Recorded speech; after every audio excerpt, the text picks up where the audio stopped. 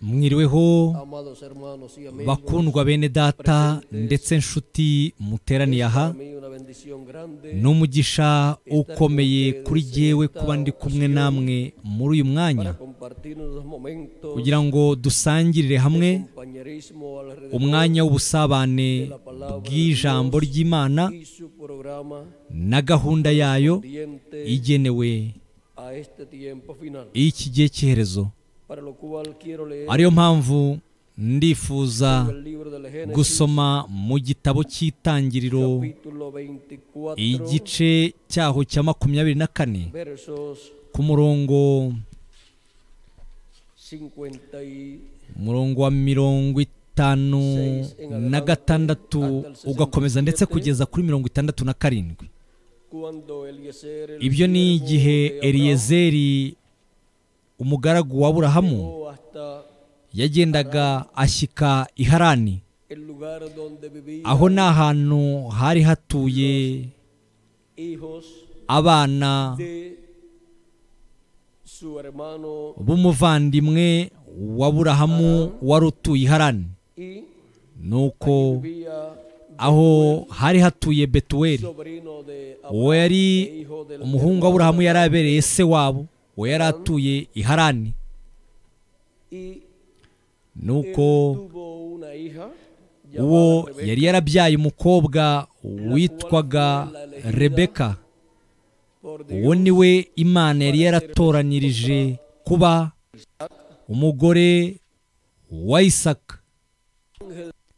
Nuko marayika w'Uwiteka ayobora Eliyezeri umugaragu wa Aburahamu kugira ngo akore urwo rugendo agenda ashyike mu rugo rwa Betuweli. Aho rero niho yagombaga guhurira n'uwagombaga kuba umugeni wa Isaka. Nuko bamaze guhura,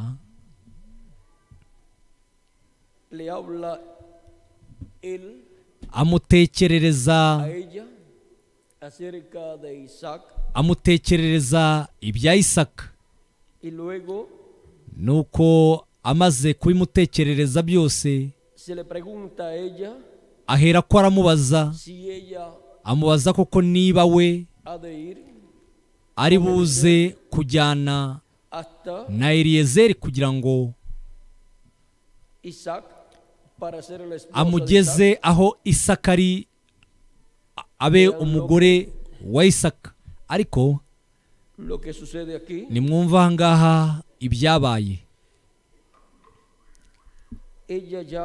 Kandi we yari yamaze kumwemerera ko yego ari buze kujyana nawe, kubera ko yari yamaze kubemerera. Icyo cyemezo yari yafashe. Nuko iyo nkumi muri uko kwemera ko ari buze kujyana nawe, uwo mugaragu Eliyezeri yifuzaga guhera ko ahaguruka aho ngaho muri urwo rugo rw'i Harani akerekeza mu rugo rwa Aburahamu ajyanye iyo nkuru nziza ko yuko yamaze kubonera Isaka umugeni ari we muhungu wa Aburahamu. Nuko reka tuze tubyumve uko biri aha.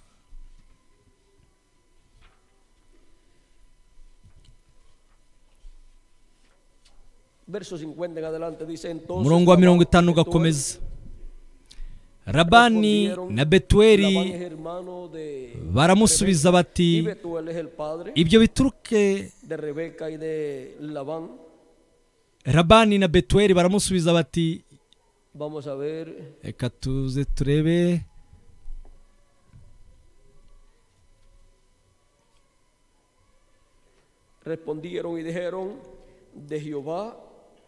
Labani na Betuweli baramusubiza bati, ibyo biturutse ku Uwiteka, nta kindi tubasha kukubwira, ari icyiza ari n'ikibi. Dore Rebeka ari imbere yawe, mujyane abe muka mwene shobuja nk'uko Uwiteka yavuze. umugaragu wa Aburahamu yumvise amagambo yabo, yikubita hasi aramya Uwiteka. Uwo mugaragu azana ibintu by'ifeza n'iby'izahabu n'imyenda abiha Rebeka, kandi aha na musaza we na nyina ibintu by'igiciro cyinshi. we nabo bazanye bararya baranywa, baraharara. Buracya babyuka mu gitondo, arababwira ati, nimunsezerere nsubire kwa databuja. musaza w'umukobwa na nyina baramusubiza bati, umukobwa nasigarane natwe iminsi 10 cyangwa isagaho, azabone kugenda. Arabasubiza ati, mwintinza kuko Uwiteka yahaye urugendo rwanjye ihirwe, nimunsezerere nsubire kwa databuja. Baramusubiza bati, reka duhamagare umukobwa tumubaze twumve irimuva mu kanwa. Bahamagara Rebeka baramubaza bati, urajyana n'uyu mugabo? Arabasubiza ati, turajyana. Nuko basezera kuri Rebeka mushiki wabo n'umurezi we, basezerera umugaragu wa Aburahamu n'abantu be, bifuriza Rebeka umugisha. Baramubwira ati, mushiki wacu, uzabe nyirakuruza w'abantu inzovu ibihumbi, urubyaro rwawe ruzahindure amarembo y'abanzi barwo. Rebeka ahagurukana n'abaja be bajya ku ngamiya, zirabaheka bakurikira uwo mugabo. Uwo mugaragu ajyana Rebeka aragenda. Bukeye Isaka aza aturutse mu nzira yo ku iriba ryitwa Lahayiroyi, kuko yari atuye mu gihugu cy'Inegebu. Isaka arasohoka ajya kwibwirira mu gasozi nimugoroba. Yubura amaso abona ingamiya ziza. Rebeka nawe yubura amaso, abonye Isaka ava ku ngamiya. Abaza wa mugaragu ati, uriya mugabo ninde ugenda ku gasozi tugiye guhura? Uwo mugaragu aramusubiza ati, ni databuja. Rebeka afata umwenda we yitwikira mu maso. Uwo mugaragu atekereza Isaka ibyo yakoze byose. Isaka azana Rebeka mu ihema rya nyina Sara, aramurongora, amugira umugore, aba umugore we. Aramukundwakaza. Isaka ashira umubabaro wa nyina yapfushije. Icyampa Imana igaha umugisha ijambo ryayo mu bugingo bwacu, itwemerere no kurisobanukirwa. Nimwicare nyamuneka.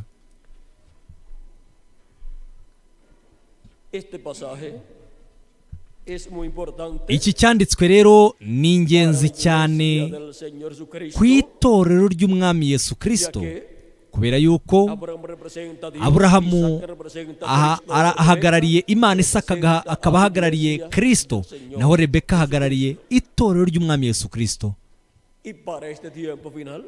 Rero muri kino gihe cy'iherezo,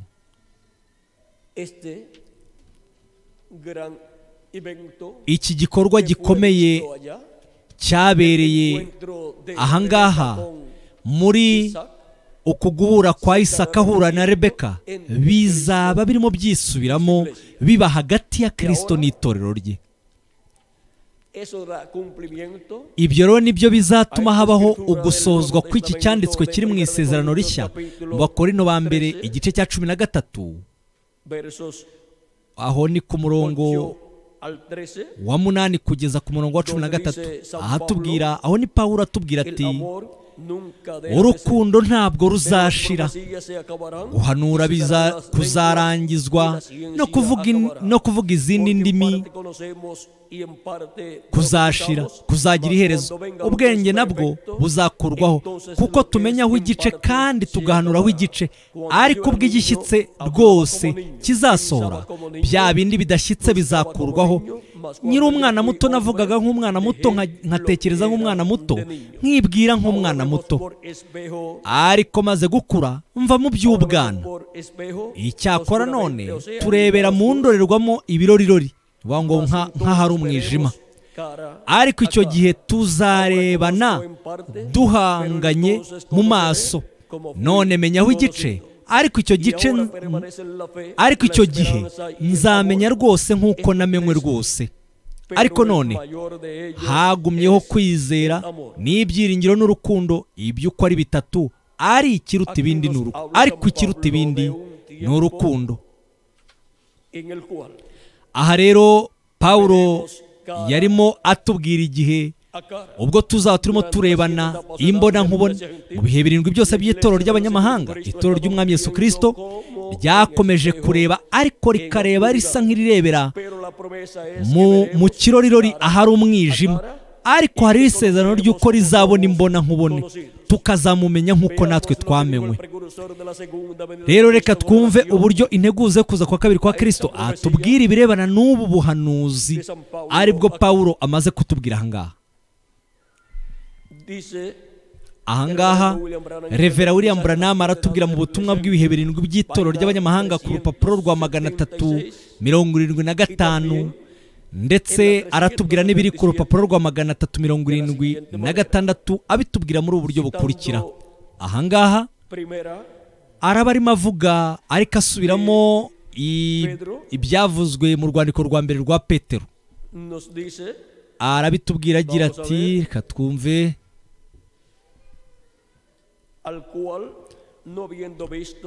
uwo ni wa wundi tutabonye ariko turamukunda, twaramwizeye kabone n'ubwo ubu ngubu tutamureba, kandi tukanezerwa umunezero utagereranywa ndetse wuzuye ubwiza. Rero ibyo ngibyo ni nka kwa kundi wa mugaragu wa Aburahamu igihe yarimo agerageza kurondorera Rebeka iyo nkuru yose, amubwira ayo makuru, ariko abimubwira ari mu rugo rwa se. Ni ukuvuga ngo yarimo amubwira ibirebana n'umuhungu wa Aburahamu, amubwira ibirebana na Isaka. Nuko mu gihe yarimo abimubwira, Rebeka ahera ko yiyumvamo urwo rukundo ruzamuka muri we, atangira kwiyumvamo ubwo bushake bwo kuba yamumenya akamubona. Nuko amaze kubyumva byose aramubaza ati se, baramubaza bati se, urajyana n'uyu mugabo? Arasubiza ati yego. Nuko rero itorero ry'umwami Yesu Kristo naryo muri buri gihembwe ryinjira mu kindi gihembwe, nk'uko Rebeka nawe yari ateze amatwi ibyo byose, ni nako mu bisekuru byose bitandukanye itorero ry'umwami Yesu Kristo ryakomeje gutega amatwi amateka y'umuhungu wa Aburahamu, urubyaro rwa Aburahamu, ari we Kristo. Kandi muri uko kumva ayo makuru yose, itorero ryahise ryumva urukundo rikunze Kristo, ryifuza ko umunsi umwe ryazamubona imbona nkubone. Ariko rero reka twumva ahangana none ibyo tubwirwa n'integuza zo kuza kwa kabiri kwa Kristo, kubera yuko niwe waje mu gihembwe cya karindwi cyangwa se mu gisekuru cya karindwi cy'abanyamahanga, arimo ategurira umwami inzira. Yaje ateguriza ko nyuma ye hagiye kuza Isaka, avuga ko nyuma ye haje umwana w'isezerano, avuga ko nyuma ye haje wa wundi yarimo ategurira inzira. Nuko haratubwira ati, rero twebwe turanezerwa tukanezeranwa nabo, ariko ntitwari twamubona, ariko turamwiyumvamo. Ubu ngubu tuzi Imana, tuyimenya, ariko kugarukiriza kuri ya marembo aduha kuyimenya, kugarukiriza kuri ya masanse, ariko umunsi umwe tuzamubona imbona nkubone. Ibyo ngibyo nibyo muri kino gisekuru, ibyo bije hanyuma y'iki gisekuru. Nuvuga ngo igisekuru cya karindwi nikimara kurangira, ugusozwa kwabyo byagiye biba mu buryo bw'igice, ariko noneho bizaba mu buryo butunganye kandi bwuzuye. Twakomeje kureba turebera mu ndorerwamo nk'abarebera mu kirahure kirimo umwijima, ariko vuba bidatinze tugiye kumubona imbona nkubone. Twakomeje gukora urugendo turi mu bwiza, twabuvamo tukajya mu bundi bwiza, ariko vuba bidatinze noneho tuzatwicaye mu bwiza. Bizaba ari mu bwiza bwe turabagirana, tuzahera ko tugira ishusho nk'iye, dufite imiterere nk'iye, irabagirana. Yesu Imana yacu, umucunguzi wacu. None se ni ryari tuzamubona imbona nkubone? Ni muri kino gihe cy'iherezo. Iki ni igihe ubwo tuzamera nkawe, tuzahindurwa rero ubwo nibwo tuzahera ko tumere kimwe na Yesu Kristo. Ahangaha akomeje atubwira ati twakomeje kugenda dukora urugendo, twari mu bwiza twabuvamo ariko tugahera ko twinjira mu bundi bwiza. Reka twumve uburyo twakomeje kugenda dukora urugendo, aho twari mu bwiza twabuvamo tukinjira mu bundi bwiza, muri buri gisekuru, buri cyose muri bino bisekuru, tuva mu gisekuru twinjira mu kindi gisekuru. Ahangaha niho Imana yagiye yigaragariza mu buryo bw'igice, ikahagaragariza ubwiza bwayo. Ariko ahangaha amaze kutubwira ngo ariko vuba bidatinze bigiye kuba bite? Bigiye kuzaba ubwo tuzaba turi muri bwa bwiza. Noneho ntabwo bizaba ari ukuva mu bwiza bumwe hinjirwa mu bundi bwiza, ahubwo vuba bidatinze ni ukuzagenda umujyo umwe twinjire mu bwiza bwe, kandi tuzarabagirana turi mu bwiza bwe. Ubwo nibwo tuzagira imisusire nk'iye, duse nawe. None se bwa bwiza bw'Imana bwo mu rusengero rwayo bwabaga hehe? Ni cya gihe Imana yahinjiye, yaragiye irenga muri rwa rusengero, irakomeza ijya ahera cyane. Aho rero niho Imana yahereye ko irahagarara. Aho ni kuri ya ntebe y'ihongerero, aho niho haturaga ubwiza bw'Imana. Niyo mpamvu rero no mu gitabo cyo kuva, aho ngaho niho hatubwira, aho ngaho niho hatubwira ibyo Imana yarimo ibwira umuhanuzi Mose. Aho ni mu gice cya 25 umurongo wa 21 ugakomeza, iramubwira iti ushyire iyo ntebe y'ihongerero hejuru kuri ya sanduku,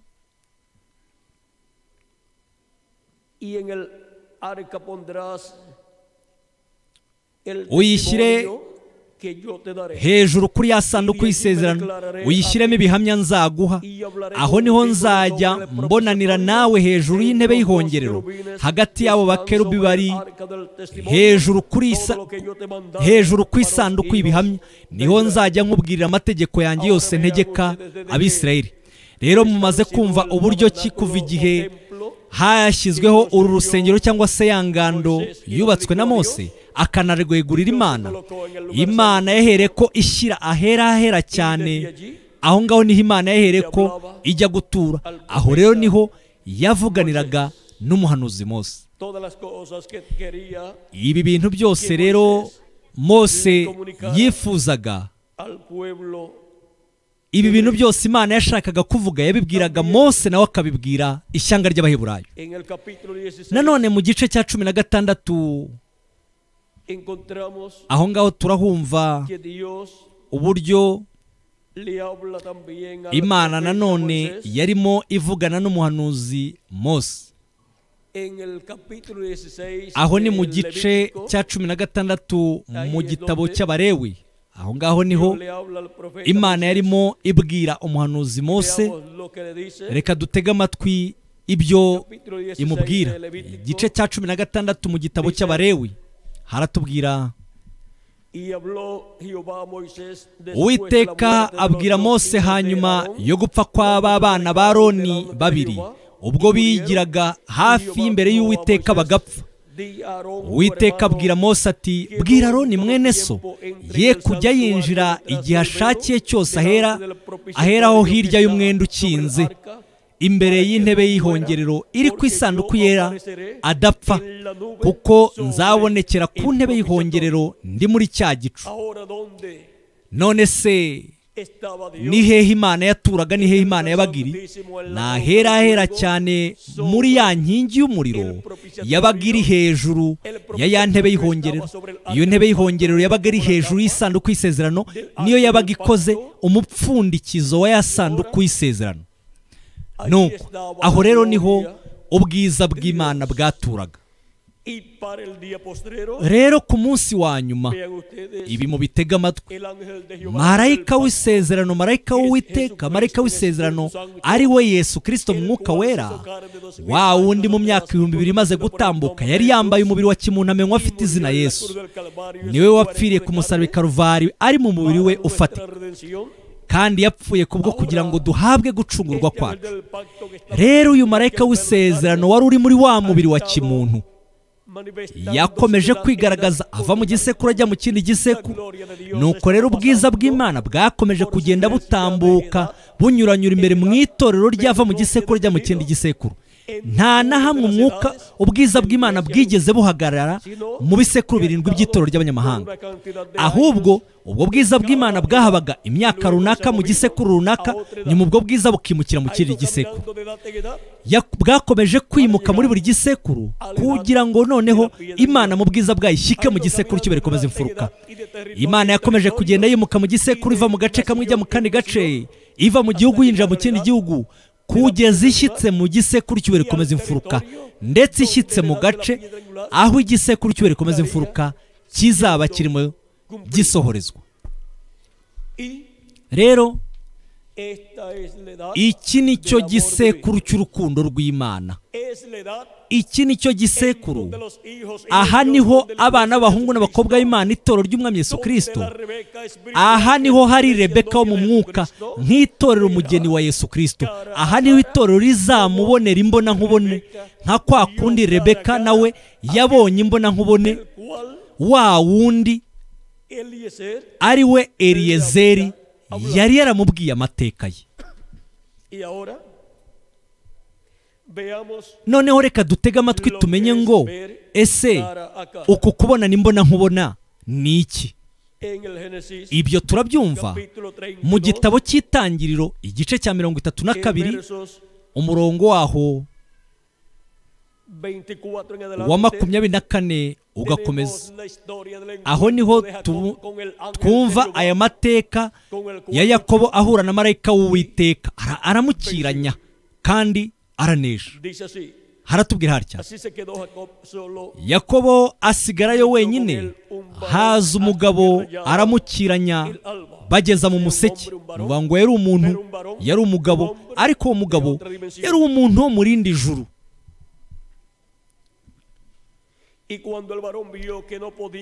Uwo mugabo abonye ko atamutsinze, akora ku mutsi wo kunyonga y'itako rye. Nuvuga ngo Yakobo, umutsi wo kunyonga y'itako rye bya Yakobo urareguka bagikirana. Uwo mugabo haramubwira ati, ndekura kuko umuseke utambitse. Yakobo aramusubiza ati, sinkure ku utampaye umugisha. Uwo mugabo aramubaza ati, witwa nde? Nuko Yakobo aramusubiza ati, ndi Yakobo. Uwo mugabo aramubwira ati, ntukitwa Yakobo kundi, ahubwo uzitwa Isirayeli, kuko wakiranije Imana n'abantu ukanesha. Nuko Yakobo aramubwira ati, ndakwinginze mbwira izina ryawe. Uwo mugabo aramubaza ati, niki gitumye umbaza izina ryanjye? Amuhera umugisha aho ngaho.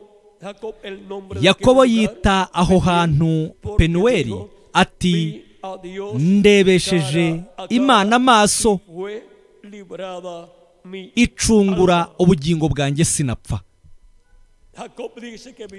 Yakobo rero avuze yuko yabonye Imana imbona nkubone, ariko nta gushidikanya nanone ibyanditswe. Reka tuze twumve uko bitubwira, twumve uko bitubwira aha ngaha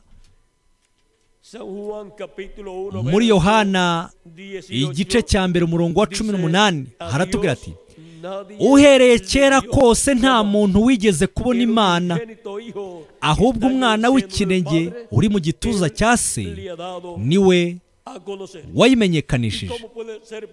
None se byashoboka bite ko aba bantu bose bavuga ko babonye Imana amaso ku maso imbona nkubone, ariko nanone mu rundi ruhande Bibiliya ikabitubwira ko nta muntu n'umwe wakigera abona Imana? Reka twumve urundi rugero ruragaragara aha ngaha mu gitabo cy'Abacamanza. Ni mu gitabo cy'Abacamanza igice cya 13 ariko reka dusome ibyanditswe aho ngaho. Ibi byabaye ubwo Manowa n'umugore we, aba ni ababyeyi ba Samusoni, ni igihe marayika w'Uwiteka yabiyerekaga abazaniye inkuru nziza y'uko bazabyara umwana w'umuhungu. Nuko abiyeretse, marayika yiyereka muka Manowa amubwira ko azabyara umwana w'umuhungu, kandi ko azabyara umwana w'umuhungu. Nawe aragenda abibwira umugabo we, nuko abibwira Manowa. Manowa ntiyari azi ko ari marayika w'Uwiteka, nta nubwo yari azi ko ari wa wundi marayika w'Uwiteka wari mu mubiri we wa Teofaniya. Nuko ahera ko asenga Imana kugira ngo uwo marayika Imana yongere mutume uwo mugabo. Uwo marayika arongera yiyereka, aragaruka, amaze kuza yiyereka umugore wa Manowa. Manowa aho yari ari, araza ahura nawe, baravugana. Reka tuze tubyumve. Aha ni mu isezerano. Nuko Manowa yinginga Uwiteka ati, ndakwinginze ngo uwo muntu w'Imana wadutumyeho yongera agaruke muri twe, atwigisha uko tuzagenza uwo mwana uzavuka. Nuko Imana yemerera Manowa. Marayika w'Imana agaruka kuri uwo mugore, amusanga aho yari yicaye mu murima, ariko Manowa umugabo we ntiyari ahari kumwe nawe. Nuko umugore ahuta yiruka ajya kubwira umugabo we ati, dore wa mugabo wazaga ejo bundi yongeye kunyiyereka. Nuko Manowa arahaguruka akurikira umugore we, asanga uwo mugabo, aramubaza ati, mbese ni wowe wavuganye n'uyu mugore? Nawe ati, ni jyewe ndiho. Rero mwumvise ahangaho ko yivuze agira ati, ndiho. Aha yivuze nka wa wundi ndiho. Nuko Manowa aravuga ati, ibyo wavuze nibisohora, mbese azaba ari muntu ki cyangwa azakora iki? Marayika w'Uwiteka abwira Manowa ati, ibyo nabwiye uyu mugore byose abyirinde, ntakarye ikintu cyose kivuye ku muzabibu, ntakanywe vino cyangwa igisindisha, habe no kurya ikintu cyose gihumanya. Nuko yitondere ibyo namubwiye byose. Manowa abwira marayika w'Uwiteka ati, udukundire ubukiri aha, tukubagire umwana w'ihene. Ni ukuvuga ngo ni nka bya bindi nanone Aburahamu nawe yakoze. Ahangaha noneho nabwo Manowa nawe, kuko ari ukomoka muri Aburahamu, nawe neza yari ashatse gukora nk'ibyo Aburahamu nawe yakoze. Reka dukomeze twumve ibyo marayika yamubwiye.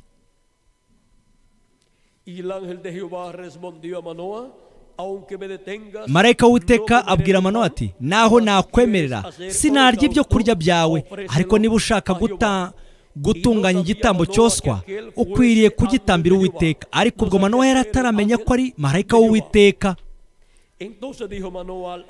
Nuko Manowa abaza marayika w'Uwiteka ati, witwa nde, kugira ngo ibyo wavuze nibisohora tuzagukurira ubwatsi? Marayika w'Uwiteka aramubwira ati, urambariza iki izina ryanjye ko ari izina ritangaza? Mu bundi busobanuro bwo haranditse ngo, kandi izina ryanjye ari ubwiru rihishe. Rero mwumvise uburyo abantu benshi bagiye bifuza kumenya izina ry'uyu marayika w'Uwiteka, ariko Imana izina ryayo ivuze ko riri hehe? Kuko izina ryanjye riri muri we. Ibyo biri mu gitabo cyo Kuva, ariko reka tubanzirize aho ngaho, nyuma turakomeza dusome hariya amateka ya Manowa. aho ni mu Kuva igice cya 23 umurongo wa 20 ahavuga ati dore ndatuma marayika imbere yawe akurindire mu nzira kujyane aho nakwiteguriye, mumwitondeho mumwumvire ntimukamugomere, kuko atazaba ababarira ibicumuro byanyu, kuko izina ryanjye riri muri we. Ariko numwumvira by'ukuri ugakora ibyo nzavuga byose, nanjye nzaba umwanzi w'abanzi bawe n'umubisha w'ababisha bawe. Aha rero tuhumvise uburyo izina ry'Imana riri muri marayika wayo, riri imbere muri marayika w'Uwiteka. Ibyo ni nka kwa kundi izina rya buri wese muri mwebwe, iryo zina riri imbere muri mwebwe, iryo zina riri imbere muri uwo mubiri mufite, iryo zina ryiswe mwaryiswe n'ababyeyi banyu, aba ari ryo bandikisha muri bya biro by'ubuyobozi by'ubutegetsi, kandi aho ugiye hose uba uri kumwe n'iryo zina ryawe. Kandi n'umuntu wese wagerageza kuguhamagara aguhamagara muri iryo zina bise uwo mubiri wa kimuntu, ari wo mubiri wawe wavutse uturutse mu babyeyi bawe baha mu isi. Rero none si izina ry'Imana naryo riri hehe? Izina ry'Imana riri mu mubiri wa teofaniya w'Imana. Rero uyu marayika w'Uwiteka yagiye amenyekana mu izina ry'Uwiteka. Nicyo cyatumye igihe Mose yabazaga uyu marayika w'Uwiteka amubaza ati izina ryawe ni irihe, uyu marayika yamusubije amubwira izina rye iryo ari ryo, ariko amubwira inyuguti enye, ingombajwi enye, arizo ya, ha, we, he. Ni ukuvuga ngo izo ngombajwi uko ari enye nizo zivugwa uburyo zumvikana iyo zivuzwe, zumvikana nk'izina rya rindi Imana yabwiye Mose. Ni ukuvuga ngo rero ubwo nibwo buryo bagerageje kugenda babisobanura, ariko bagiye babikomora kuri iryo zina ry'inkomoko. Rero ubusobanuro bagiye bagerageza guha izi ngombajwi uko ari enye, ibi ngibi ibyo biragaragara ndetse mu gitabo cyo Kuva igice cya 3 umurongo waho wa 13 ukageza no ku murongo wa 14. Aravuga ati Mose abaza Imana ati ningera ku Bisiraheli nkababwira nti Imana y'abasekuruza banyu yabantumyeho, maze bakambaza bati ese yitwa nde, nzabasubiza iki? Imana isubiza Mose iti ndi uwo ndiwe, kandi iti aba ari kuzabwira Abisiraheli uti ndiho yabantumyeho. Imana rero ahangaha nk'uko mubyumvise muri buno busobanuro bagerageje gutanga burebana n'iryo zina Imana yabwiye Mose, cyangwa se ubu busobanuro bagerageje gutanga bw'iri zina uko risobanuye, babisobanuye nka ndiho. Niyo mpamvu Yesu nanone inshuro zigiye zitandukanye yagiye akoresha iri zina ndiho, nk'igihe yavugaga ngo ndi umwungeri mwiza. No mu isezerano rya kera naho muri Zaburi ya 23 aravuga ngo Uwiteka niwe mwungeri wanjye. Ni ukubera ko Uwiteka wa wundi uvugwa mu isezerano rya kera ni marayika w'isezerano, ni nawe Yesu Kristo ubwe nanone wo mu isezerano rishya. no kubera yuko uyu ni wa wundi umwe marayika w'Uwiteka ariko ari mu mubiri we wa teofaniya nawo uri imbere mu mubiri wa kimuntu witwa Yesu. Uyu ni wa wundi umwe ni marayika w'Uwiteka, ni wa mwungeri mwiza ariko wo mu isezerano rya kera, ni nawe mwungeri mwiza wo mu isezerano rishya. Nuko reka nanone twumve ahangaha, dukomereze hahandi muri wa mwanya w'ibyo Manowa n'umugore we banyuzemo, aho bari bahagaze imbere ya marayika w'Uwiteka.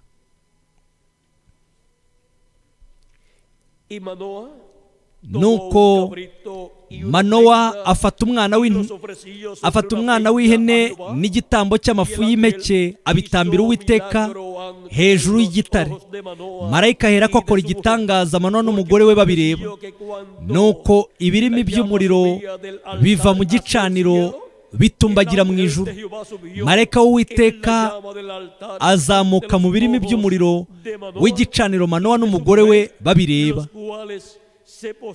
Bombi bahera ko bagwa hasi bubamye, ariko nta bundi marayika w'Uwiteka yongeye kwiyereka Manowa cyangwa umugore we. Ubwo Manowa ahera ko amenya ko ari marayika w'Uwiteka.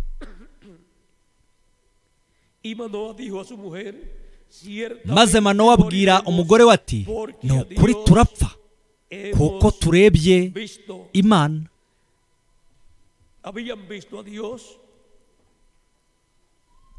Rero Imana bari bayibonye, ariko bari bayibonye imeze ite?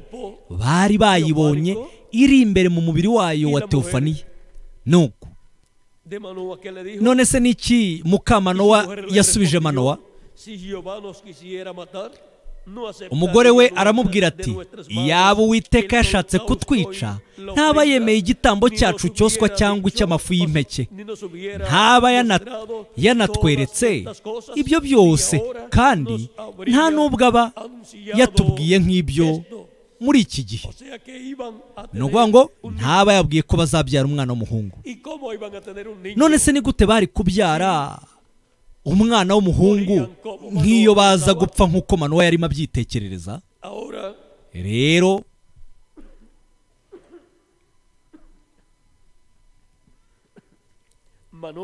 Manowa by'ukuri yari yabonye Imana imbona nkubona amaso ku maso, n'umugore we nawe nuko byari byagenze. Ariko bayibonye yihishe, yiyambitse umubiri wayo wa teofaniya. Rero ubwo nibwo buryo bumwe bwo kubona Imana amaso ku maso ariko ntupfe. Ni ukubona Imana ariko ukayibona yiyambitse, yitwikiriye umubiri. Ibyo byose aba ari ukugira ngo umuntu uyibonye adapfa, ahubwo mu kuyibona ahere ko yakira umugisha w'Imana.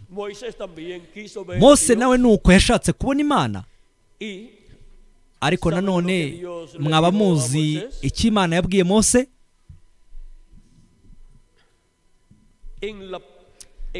Ibyo biri mu gice cya 34 ndetse n'igice cya 33. Ariko reka dusome mu Kuva igice cya 33 umurongo wa 18 kugeza kuri 23, ahavuga ati,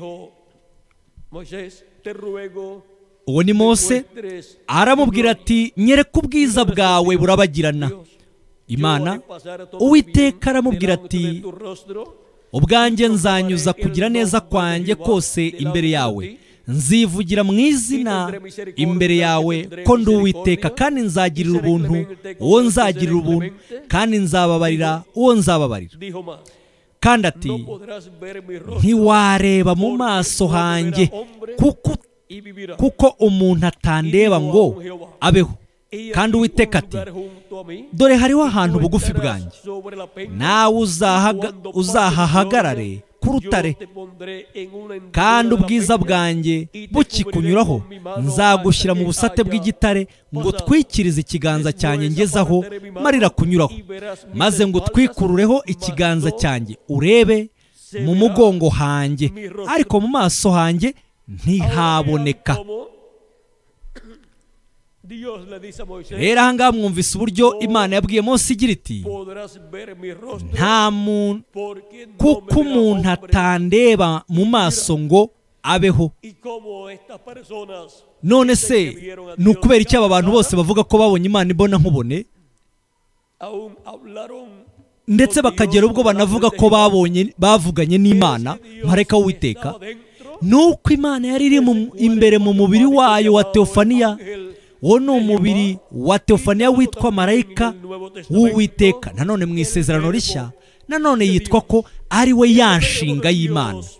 Rero uyu nshinga y'Imana niwe mubiri wa teofaniya w'Imana, niwe iyi teofaniya ya yindi Imana ituramo kandi ikanayigaragarizamo.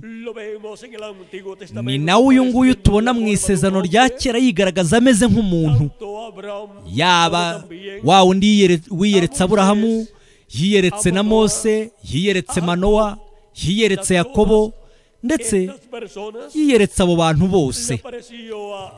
Niwe wiyeretse Aburahamu ari Melikisedeki igihe kimwe, nanone yongera kumwiyereka iyindi nshuro ari Elohimu muri wa munsi wabanjirije kurimburwa kwa Sodoma na Gomora. Ubu rero turimo turabona uburyo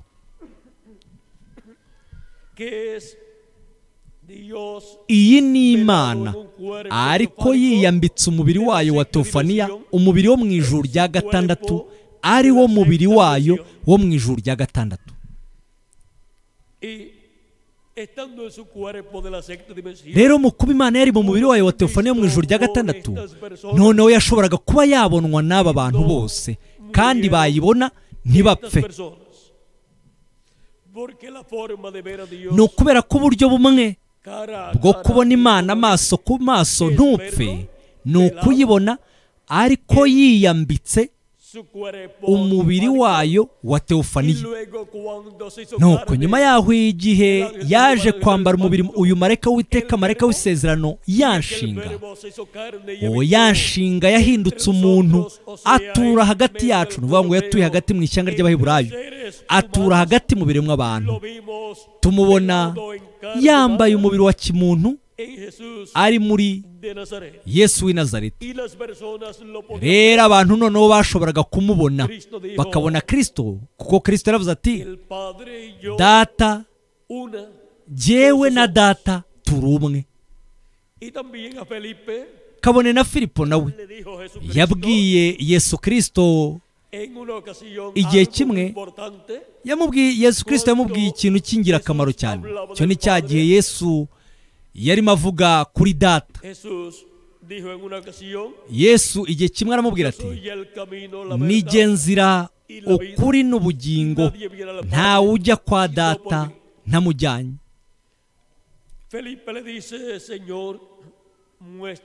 Filipo aramubwira ati data buja twereke, data wa twese biraba bihagije. Ibyo biri mu gice cya 14 muri Yohana.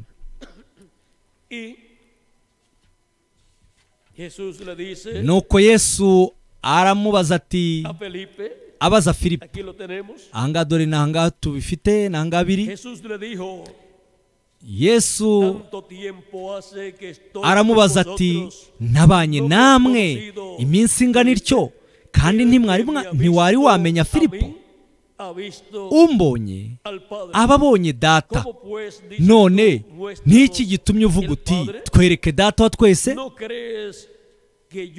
Ntiwizeye yuko ndi muri data na data akaba ari muri jye?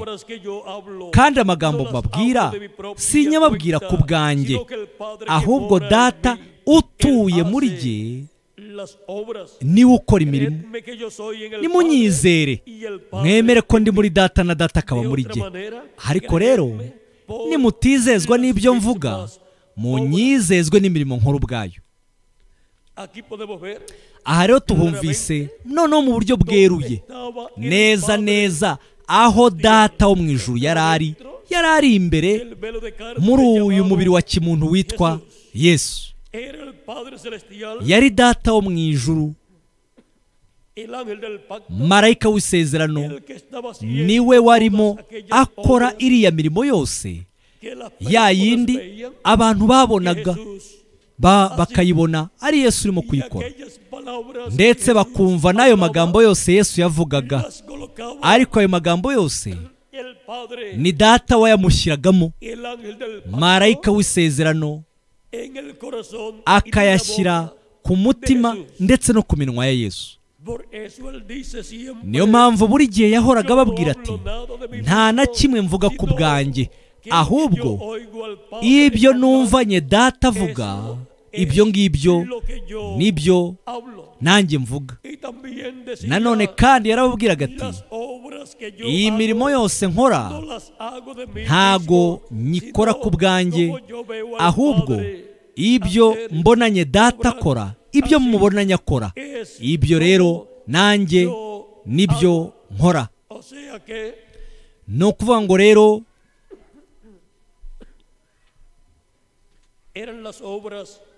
iriya yose yari imirimo ya Data wo mu ijuru, yari imirimo ya marayika w'Uwiteka, ariko yose akayisohoreza mu muntu, umugabo wo muri Isirayeli. Uwo yari yaravukiye i Betelehemu Yudaya, yabyawe n'umwari Mariya, arererwa i Nazareti. Yari umusore w'umubaji witwa Yesu. Ibyo ntabwo ari ibitekerezo by'umuntu byashoboraga kuba byakwakira, mu gutekereza yuko uwo musore w'umubaji muri we ariho hari marayika w'isezerano, marayika w'Uwiteka, arimo asohoza kuza kwe muri kirya gihe. Kandi n'abantu babonaga Yesu babaga barimo babona marayika w'isezerano, marayika w'Uwiteka, ariko yiyambitse uwo mubiri wa kimuntu. Niyo mpamvu abamubonaga bose ntibapfaga.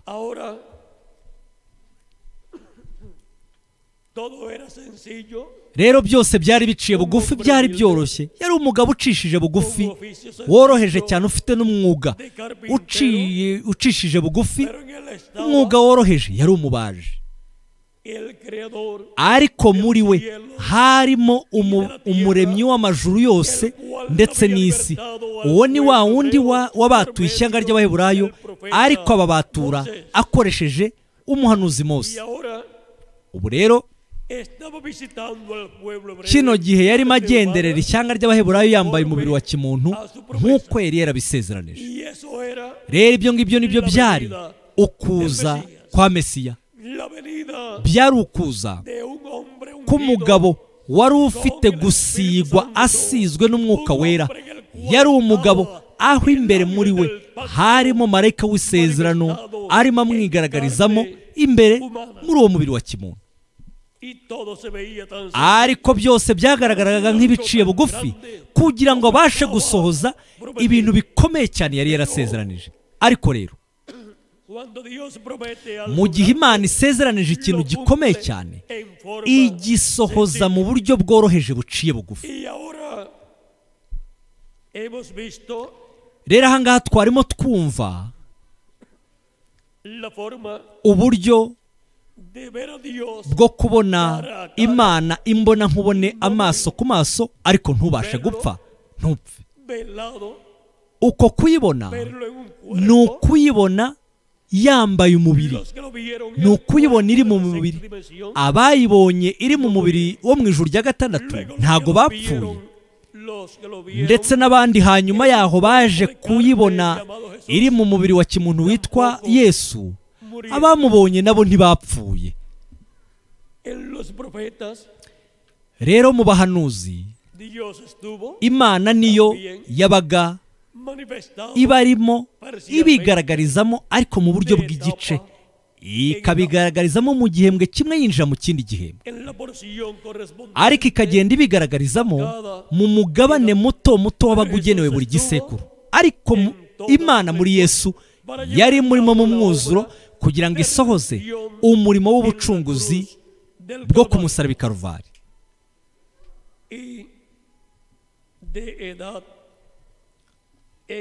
Rero muri buri gisekuru winjira mu kindi gisekuru, aho hose yakomeje kuhigaragariza, ariko akahigaragariza ari muri buri umwe umwe muri bano ba mesaje nk'intumwa z'Imana,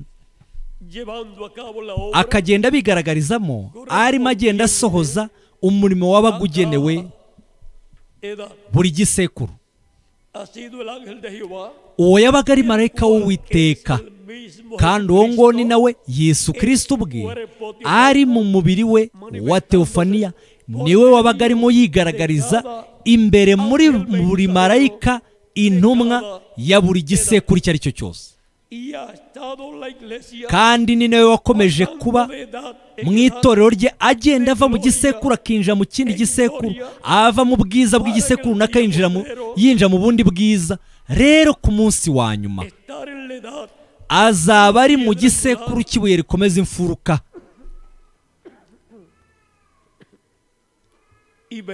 Ibyo bizaba ari ukugira ngo mu gisekuru cy'ibuye rikomeza imfuruka aba ariho tubonera Imana, marayika w'Uwiteka, marayika w'isezerano Yesu Kristo mu mwuka wera.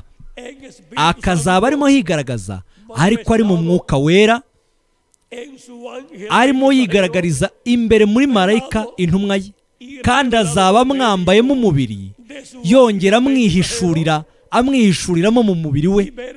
Kandi ubwo niko tuzamubonera aho ngaho mu kwigaragaza kwe, tumubone amaso ku maso. Rero tumenye yuko iki ni igisekuru cy'urukundo rwa Kimana. Itorero rero rizaba rihafite ukwigaragaza k'urukundo rw'Imana koko, kandi urwo rukundo rwa Kimana bazarugaragariza Kristo mu kwigaragaza kwe ari imbere mu gisekuru cy'ibuye rikomeza imfuruka. Aho rero niho tuzaba turimo tumubonera imbona nkubone, amaso ku maso, yigaragaje ari mu mubiri w'umuntu imbere muri marayika, intumwa ye. Kandi nka kwa kundi Rebeka yahereye ko yumva urukundo ku nshuro ya mbere agihura na Isaka, akimubona bwa mbere ahita amukunda rwa rukundo rwa mbere. Ni nako rwa rukundo rwa mbere ruzadudubiza ruturutse mu ndiba y'ubugingo bwacu, turugaragarize Kristo ari mu gisekuru cy'ibuye rikomeza imfuruka, ubwo azaba yigaragaje ku nshuro ya nyuma. Kandi Kristo nawe azahera ko nawe muri we haturukemo urukundo rw'Imana arutugaragariza. Rero kandi azadukundisha ubugingo bwe bwose. Ni nako azahera ko aduhamagare, adukusanyirize hamwe. Azahera ko adushyire imbere mu rugo rwe, ariho mu gisekuru cy'ibuye rikomeza imfuruka.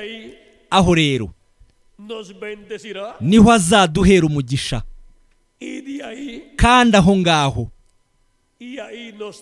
aho ni naho azaduhindurira, maze namara kuduhindura adutware mu rugo rwa Data wo mu ijuru, mu birori by'ubukwe bw'umwana w'intama.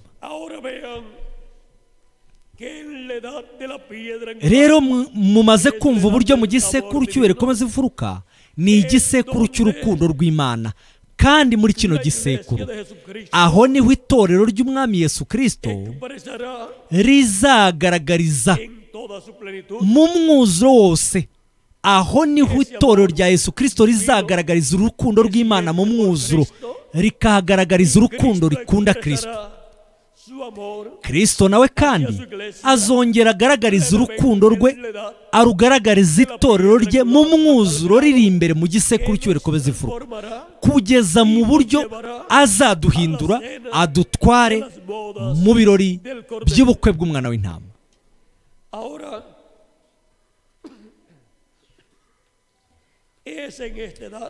Ibyo rero muri kino gisekuru niho hazabera uguhura kwa Kristo n'itorero rye.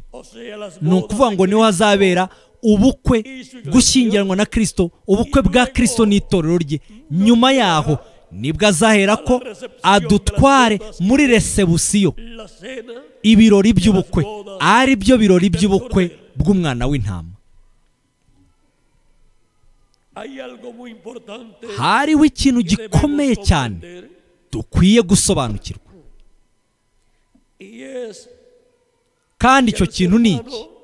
Ni uko ikiremwa muntu ari umubiri, umwuka ndetse n'ubugingo. Rero umubiri n'umwuka ni imibiri ibiri. Umubiri umwe ni uwo muri kino kirere cyaha mu isi, naho undi mubiri ni uwo mu rindi juru cyangwa se mu kindi kirere. Ariko iyo mibiri uko ari yombi ifite amarembo 5 ayifasha kugirana ubusabane n'ibindi bintu. Ayo marembo ni aya ngaya akurikira. Umubiri ufite, reka tuze tubirebe.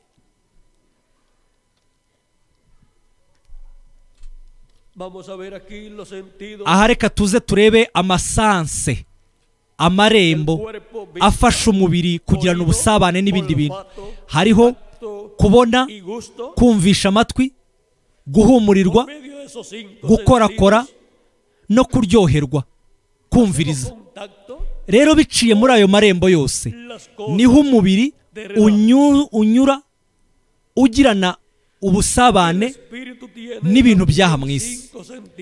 Umwuka nawo ufite amarembo 5, ni aya ngaya: gutekereza, kwibuka, umutimanama, amarangamutima ndetse no gushyira mu gaciro cyangwa se kwibwira, gutekereza. Ariko rero ubugingo nibwo muntu nyakuri, kuko ubugingo umuntu ni ubugingo buzima. Aho rero mu bugingo niho haba ubuzima, imbere mu bugingo. Kandi ubugingo bugira irembo rimwe gusa.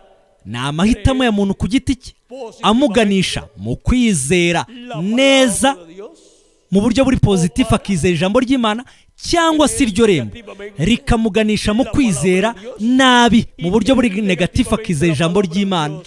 Rero kwizera ijambo ry'Imana mu buryo buri pozitifu ni ukuryizera, naho kwizera nabi ijambo ry'Imana ni kwinangira, kutizera ijambo ry'Imana.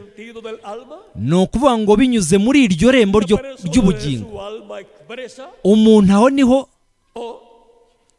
agaragariza kwizera cyangwa se kutizera kwe, akabigaragariza kwizera cyangwa se kutizera ijambo ry'Imana.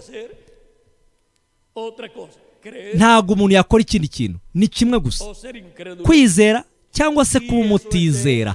Ibyo rero bituruka buri gihe mu ndiba y'umutima w'umuntu.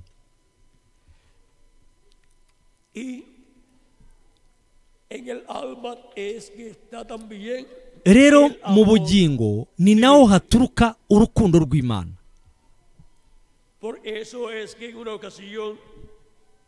Niyo mpamvu igihe kimwe Yesu yabajije Petero, abaza Petero agira ati, Petero urankunda? Petero aramubwira ati, Mwami, uzi ko ngukunda. Ndagukunda.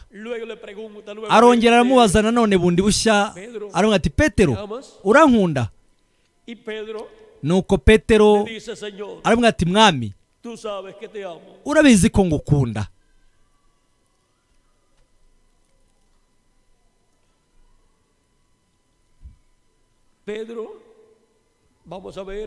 Reka tuze tubyumve biranga muri Yohana igice cya 21, umurongo wa 15 ugakomeza. Aho haratubwira ati, nuko bamaze kurya Yesu abaza Simoni Petero ati, Simoni mwene Yona, ese urusha abandi kunkunda? Aramusubiza ati, ye Mwami, uzi ko ngukunda. Aramubwira ati, ragira abana b'intama banjye. Yongera kumubaza ubwa kabiri ati, Simoni mwene Yona, urankunda? Nuko Petero aramusubiza ati, ye Mwami, uzi ko ngukunda. Yesu aramubwira ati, ragira intama zanjye. Amubaza ubwa gatatu ati, Simoni mwene Yona, urankunda? Petero ababazwa nuko amubajije ubwa gatatu ati, urankunda? Nuko aramusubiza ati, Mwami, umenya byose, umenya byose, uzi kandi ko ngukunda. Yesu aramubwira ati, ragira intama zanjye. Izi nshuro rero uko ari eshatu Yesu yarabajije Petero amubaza ati, urankunda? Nuko Petero agasubiza. Ahangaha ni Yesu, ibyo Yesu yarimo avuga ahangaha, icyo yarimo abwira Petero, yarimo abimubaza akoresheje ijambo agape. Hariho amagambo abiri. Agape ni urukundo rwa kimana, naho fileo ni urukundo rusanzwe rw'aha mu isi. Nuko rero iki gihe Yesu yarimo abaza Petero, yarimo avuga ati, Simoni mwene Yona, ese urankunda? Unkundisha urukundo rwa kimana? Nuko Petero arasubiza ati, ye Mwami, yego, urabizi ko ngukundisha urukundo rw'aha mu isi. Ariko ubwo busobanuro ni mu buryo bw'inkomoko. Noneho ku nshuro ya kabiri Yesu yongera kubaza Petero ati, Petero Simoni mwene Yona, ese urankunda? Unkundisha urukundo rw'Imana rwa kimana? Petero we mu gusubiza aravuga ati, yego Mwami, yego Mwami, urabizi ko ngukundisha urukundo rw'aha mu isi. Noneho ku nshuro ya gatatu Yesu yongera kumubaza ati, Simoni mwene Yona, ese unkundisha urukundo rwo mu ijuru, urukundo rwa kimana? Maze Petero asubiza ababaye cyane, asubiza yababaye, ariko mu kumusubiza aramubwira ati, Mwami, umenya byose kandi urabizi neza ko ngukundisha urukundo rwa kimana. Rero ibyo ngibyo nibyo yagombaga kuba yasubije kuva mbere atangira gusubiza, kubera ko Imana ntabwo ugomba kwikundisha urukundo rwa kimuntu, ahubwo Imana ikundishwa urukundo rwa kimana. Uzakundishe umwami wawe ubugingo bwawe bwose. Urwo ni rwo rwa rukundo rwa mbere. Urwo ni rwa rukundo ruturuka mu bugingo, ni urukundo rw'Imana, urukundo rwa kimana dukundisha Imana. Nuko nyuma yaho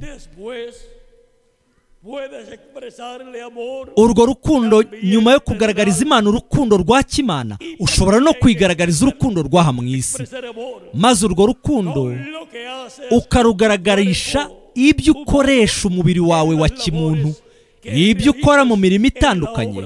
Uba urimo ukorera mu murimo w'Imana, ukoresha amaboko yawe ndetse ugakoresha n'ibyo uba washoye byose. Ariko icya mbere ni ukubanza gukundisha Imana ubugingo bwawe bwose, kandi ubwo bugingo bwose ni urukundo rwa kimana. Kandi rero urukundo rwa kimana ni narwo rwo mu itorero ry'umwami Yesu Kristo mu gisekuru cyo rikomeza imfuruka. Urwo rukundo rero nirwo itorero rikundisha umwami Yesu Kristo muri kino gihe cyerezo. Iki ni igisekuru cyo rikomeza imfuruka. None mutega amatwi. Itorero ry'umwami Yesu Kristo ni urusengero rwo mu mwuka rw'Imana, kuko ahangaha niho tubona hanze ni mu gikari, ahari mu gihe cyo kuva kuri Adamu kugeza kuri Yesu, abo bose babarirwa hanze. Ndetse haracyasigaye n'uyu munsi umwanya wo hanze, ariko uwo mwanya wo hanze ugenewe abari b'abapfapfa n'abandi bantu benshi. kandi uwo mwanya wo hanze na n'ubu uracyasigaye, ugenewe abantu bo mu bisekuru byatambutse batabarirwa mu ntore z'Imana mu bibanga wa Kristo. Abo bose rero bazaba babarirwa hanze mu gikari. Nuko dufite n'ibihe birindwi, ibisekuru birindwi by'itorero ry'abanyamahanga. Aho naho ni mu rusengero rwa rundi rwubatswe na Mose n'urwubatswe na Salomo. Aho hari ahera. Niyo mpamvu urusengero rufite ahera. Aho habaga ibitereko by'amatabaza bicanyweho n'amatabaza uko ari 7. Yabaga ari igitereko cy'amatabaza 7 gicanyweho n'umuriro. Ibyo ni ayo nama ni ibihe birindwi by'itorero ry'Umwami Yesu Kristo na ba mesaje uko ari 7 bacanyweho n'umuriro w'Umwuka Wera. Rero nyuma yaho tuvuye aho turimuka tukajya hera cyane. Aho ngaho ni imbere mu bugingo bw'urusengero, kubera ko ubugingo bw'urusengero aho ngaho niho Imana itura. Aho ngaho ni naho hari isanduku y'isezerano, kandi aho ngaho niho hantu Imana iba iri mu bwiza bwayo bwa Shekina hejuru ya ntebe y'ihongerero. Niyo mpamvu rero ikiremwa muntu nacyo Imana yaremye umuntu, imurema neza muri iyo miterere, imurema nk'uko urusengero narwo ruteye. Umuntu agira hanze, aho n'uyu mubiri ugira amarembo 5. Umuntu akagira umwuka, uwo mwuka ni aheraho umuntu, kandi umuntu nanone agira ubugingo. Ubwo bugingo ni ahera cyane. Aho niho hantu Imana igira ubuturo bwayo imbere mu kiremwa muntu. Niyo mpamvu ibyanditswe bivuga ngo, mwana wanjye nk'umutima wawe. Nanone bati, mu bintu byose birindwa uzarinda umutima wawe, kuko muri wo ariho hakomoka iby'ubugingo. Niyo mpamvu rero mu gihe umuntu yijeje ubugingo bwe akizera n'umutima we, uwo muntu wijeje ubugingo ahera ko akabona gucungurwa. Uko kwizera ntabwo ari ibintu byo mu mutwe, mu bwenge, ahubwo ni ibintu bikomoka neza aho mu bugingo, kubera ko mu bugingo ni naho ukwizera gutura. Mu bugingo rero ni naho haturuka ukwizera nk'imbuto, umusaruro w'amahitamo ya muntu ku giti cye. Rero mwumvise uburyo muri aya mahitamo ya muntu n'umutimanama we, umuntu ahitamo kwizera Imana, akakira ijambo ryayo, akakira imigisha y'Imana. Kandi umuntu uhisemo atyo agakundisha Imana ubugingo bwe bwose n'umutima we wose. Rero ibyo nibyo byabaye kuri Rebeka ndetse na Sara na Isaka. Uru rukundo yamukunze akimubona bwa mbere, nirwo rukundo rwari ruturutse imbere mu bugingo, imbere aho ngaho muri we. Rero mu gihe abantu nabo bagize kuno guhura kwa mbere, ibyo bituruka mu bugingo bwabo. Iyo bahuye bwa mbere rero, Imana ihera ko ikaba ariyo ibaha guhura kwabo hano mu isi. Mbere na mbere habanza kubaho uguhura kubera iyo hirya mu bugingo, kandi aho ngaho niho haba harimo urukundo ruturuka aho mu ndiba y'umutima w'umuntu, aho mu bugingo bw'umuntu. Urwo rukundo rugaturuka mu ndiba y'umuntu, umuntu akawukunda mugenzi we.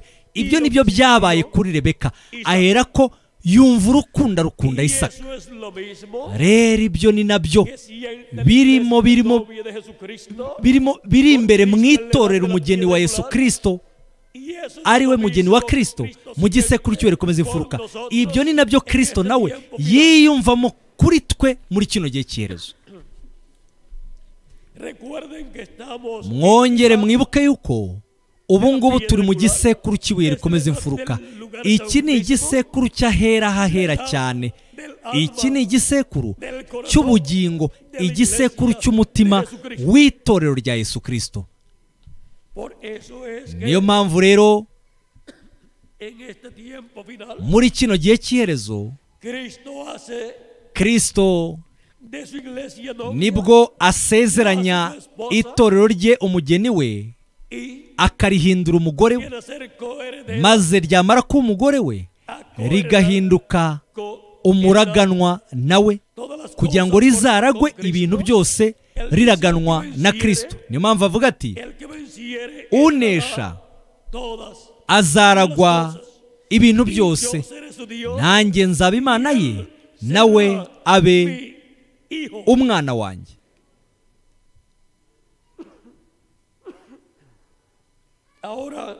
Rero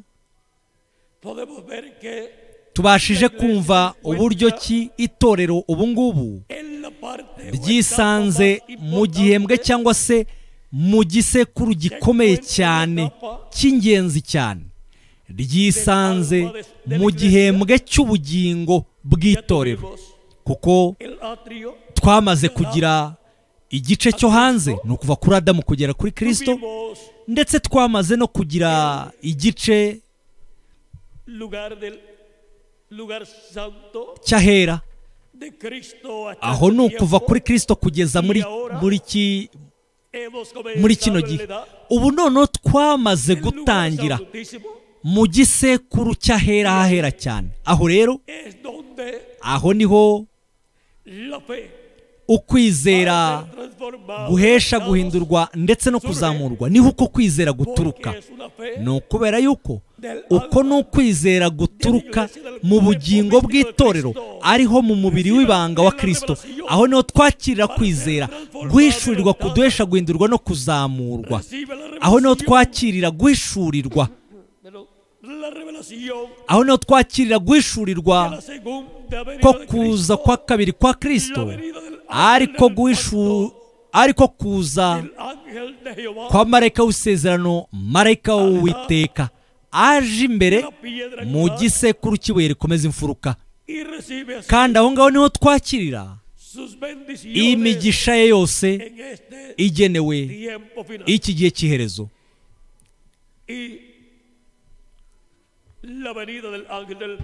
Rero kuza k'uyu marayika w'isezerano arimo yigaragariza imbere mu itorero rye, ni nako kuza k'uyu muntu uje ahetswe n'ifarashi yera igaragara mu byahishuwe igice cya 19. Uyu rero ni ukuza kwa marayika utari umeze nk'abandi, wa wundi wagaragaye ari muri kino gicu gikozwe n'abamarayika ba mesaje. Aba ni za ntumwa 7, habonekamo n'undi marayika utari umeze nk'abandi bose. Uyu rero ni marayika w'isezerano, marayika w'Uwiteka. Rero kuza kwe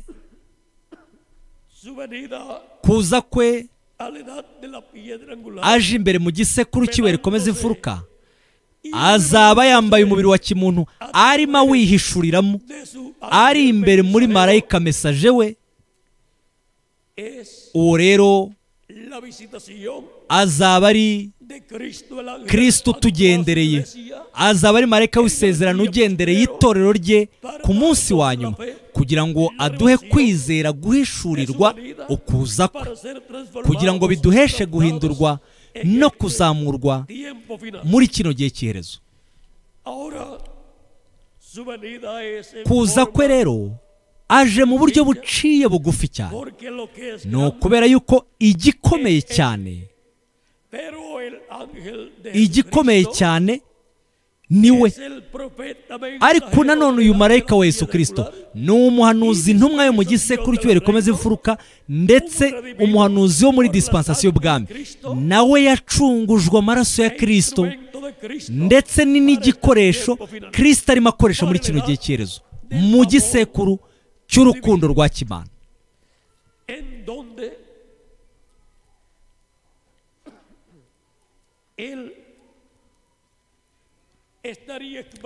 rero ari muri we azaba arimo atugaragariza urukundo rwe, kandi azaba arimo anadutegura, bityo adutegurira guhindurwa ndetse no kuzamurwa muri kino gihe cyerezo.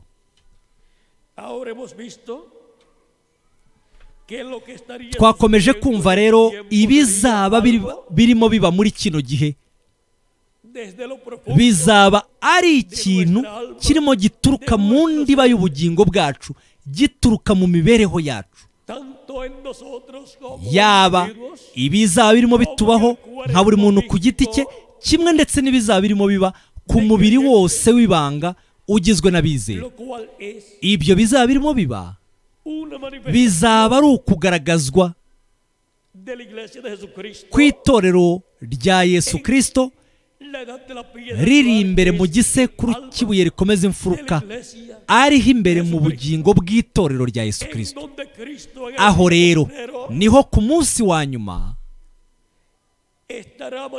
Kristo azaba arimo yigaragaza. Mbere na mbere abanze yigaragaze nk'umuganura, ariko nyuma yaho yigaragaze no mu mwuzuro wose. Iki ni cyo gihembwe kimwe rukumbi gifite isezerano ryo kwigaragaza kwa Kristo, marayika w'isezerano arimo yigaragaza, ahigaragariza mu mwuzuro we wose, nk'uko byagenze mu kwigaragaza kwa marayika w'isezerano mu myaka 2000 yose imaze gutambuka, ubwo yari hagati mu ishyanga ry'Abaheburayo yambaye umubiri wa kimuntu, afite izina Yesu.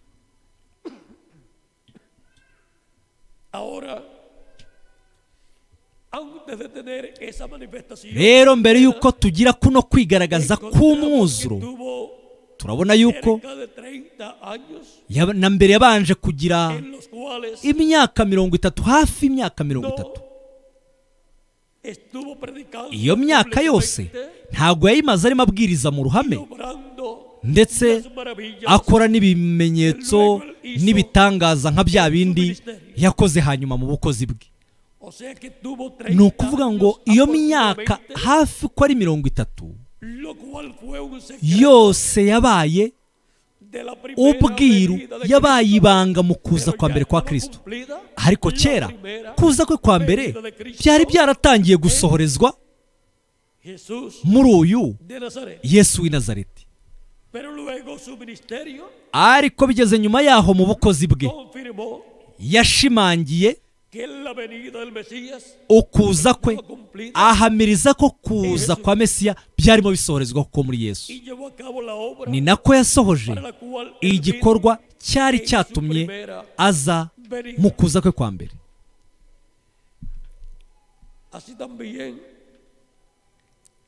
Rero uko niko bimeze no mu kuza kwa marayika w'isezerano, aho aje ku munsi wa nyuma. Bizaba ari ubwiru mu gutangira kwabyo, bizaba ari ubukozi buri mu ibanga bwahishwa amaso y'ibiremwa abantu. Ariko nyuma yaho nibishyika mu gihembwe runaka cy'ubukozi, ubwo azaba arimo aduha ijambo rye, ubwo bwiru buzatangira kugenda buhishurwa. Rero icyo gihe ubwo nibwo tuzaba turimo tumwibonera yambaye umubiri wa kimuntu, ari imbere muri marayika intumwa ye.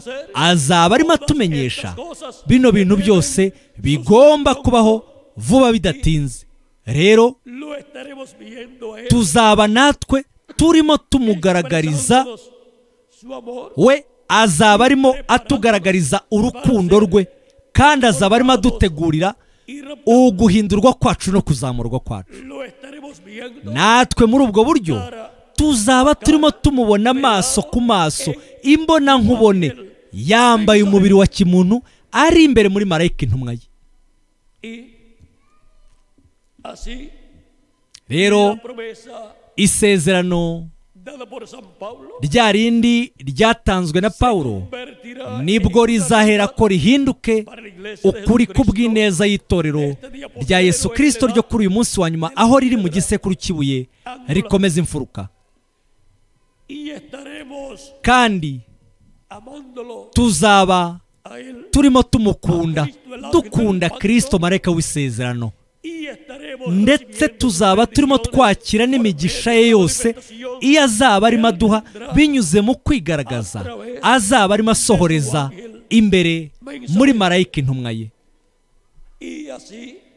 Bityo uko niko nawe azaba arimo aduhishurira ibyanditswe byose bigenewe iki gihe. Azahera ko anaduhishurire n'ubwiru bwo kuza kwe, ariko aje yambaye umubiri wa kimuntu, ari imbere muri marayika intumwa ye.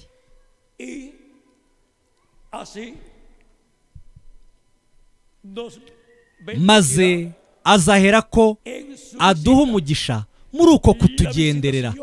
Tuzaba tugenderewe na Yesu Kristo marayika w'isezerano, ariko azaba aje ari mu mwuka wera, yambaye igitwikirizo cy'umubiri, yambaye umubiri wa kimuntu, arimo yihishura, ari imbere muri marayika intumwa ye kuri uyu munsi wa nyuma, ari imbere mu gisekuru cy'ibuye rikomeza imfuruka, ndetse ari muri dispensation y'ubwami.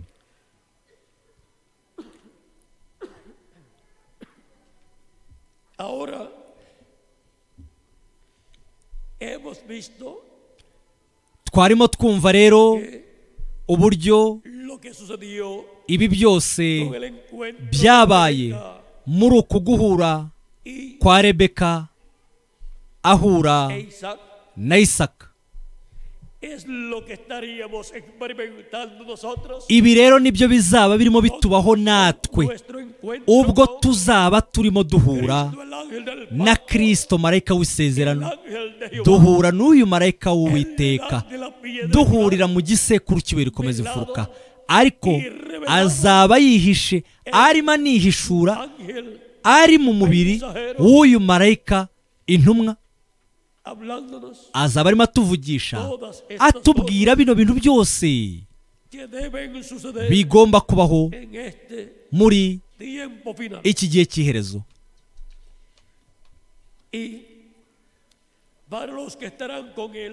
Rero abantu bose bazaba bari kumwe nawe mu gisekuru cy'ibuye rikomeza imfuruka kuri uyu munsi wa nyuma, abo bose bazaba ari rwa rukundo bamukundishije bakimubona bwa mbere, kandi bazaba ari no mu gisekuru cy'ibuye rikomeza imfuruka. Mu kumubona nawe arimo atureba, tuzaba turimo tureba n'imbona nkubone, amaso ku maso.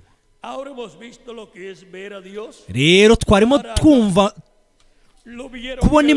kubona amaso imbona nkubona icyo bisobanuye.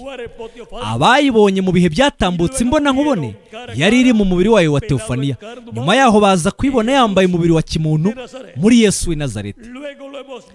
Nyuma yaho ndetse twagiye tuyibona iri muri ba marayika ba mesaje batandukanye, intumwa zitandukanye, aho yabaga irimo ibigaragarizamo mu mugabane muto muto wabaga ugenewe buri gisekuru.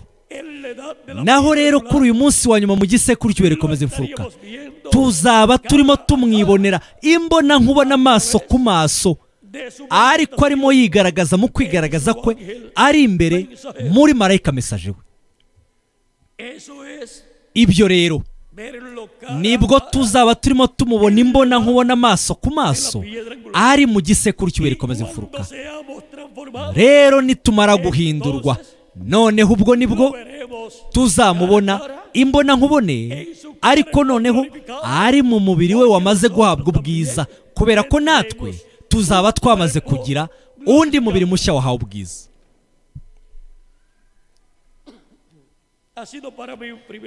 Byari ihirwe rikomeye kuri jyewe kuba nari kumwe namwe, ndimo mbahamiriza ubu buhamya bw'uru rukundo ukundisha, rwa rukundo rwa mbere Rebeka yakunze Isaka akimubona bwa mbere. Rero ibi ni nabyo itorero rizaba rimo rihura nabyo, riri kumwe n'umukundwa wacu umwami Yesu Kristo. Icyama imigisha yose y'umwami wacu Yesu Kristo, ari we Isaka wacu, iyo migisha yose ibane na buri wese muri mwebwe, nanjye ubwanjye ibane nanjye, kandi vuba bidatinze icyama twese tugahindurwa, tujyanwe mu birori mu rugo rwa Data wo mu ijuru, mu izina ry'iteka ry'Umwami Yesu Kristo. Amena kandi amen.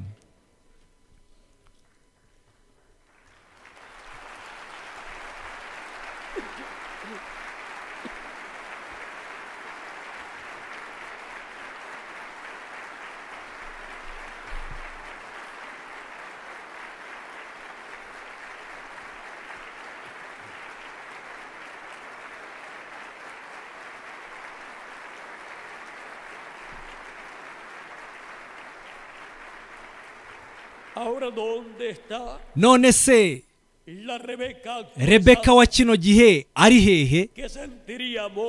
Wa wundi uziyumvamo rwa rukundo rwa mbere agihura na Kristo mu gisekuru cy'Iwe komeza ivuga agahita mukunda. Dore turahangaha muri Amerika Latina na Karayibe, kandi turimo turiyumvamo urwo rukundo, tukibona Kristo gusa bwa mbere, duhita tumukunda ari imbere mu gisekuru cy'Iwe komeza imfuruka. Kandi Kristo nawe ni nako nawe azaba arimo yiyumva kubw'ineza yacu. Twebwe nawe tuzaba turimo twiyumva kimwe, tuzaba turimo twiyumvamo rwa rukundo rwaduhuje bwa mbere, tugahita dukundana. Ariko urwo rukundo na nyuma yaho rukomeza kwigaragaza gahoro gahoro. Uko dukomeza kurebana niko rukomeza kugenda rwigaragaza, kuzageza ubwo tuzashyika mu kubana turi mu birori bya Isaka ari kumwe na Rebeka. Ibyo birashushanya ubukwe bwa Kristo we n'itorero rye. None se Rebeka wa kino gihe ari hehe? Wa wundi ugiye kubana agashyingiranwa na Kristo kugira ngo babane, ari we Isaka wasezeranijwe. Dore turahangaha, dore twe turahangaha muri kino gihe cy'iherezo, kugira ngo habeho uguhuzwa, kuba umwe kwa Kristo natwe kuri uyu munsi wa nyuma. Icyampa Imana ikabaha imigisha, kandi Imana ibarinde mwese, kandi mbashimiye cyane uburyo mwateze amatwi mwitonze.